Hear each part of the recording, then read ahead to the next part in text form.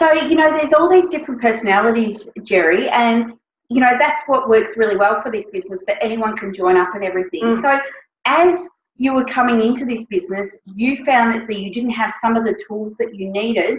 So what did you do? Well, I was spending all this time making pretty little marketing brochures, Tracy, flyer for this, a flyer for that, because the stuff wasn't really available at the time. So did you find that was going to make a difference to getting the people in your business?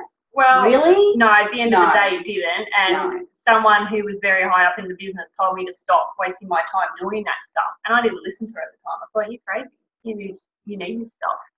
Well, it's funny because, that person's making quite a bit of money and you weren't. Yes, so, yes. I think she was onto something. Yep. As you can see, that going into management mode, it really... I went into management mode like before there was even anyone to manage. That was the problem. Yeah, so as you can see, that management mode doesn't really work. Yeah. It gives you more work that is not making income. So really have a think about the way you're portraying yourself to others, and maybe, you're overthinking it. Yeah. Okay, bye. Stay out of management mode.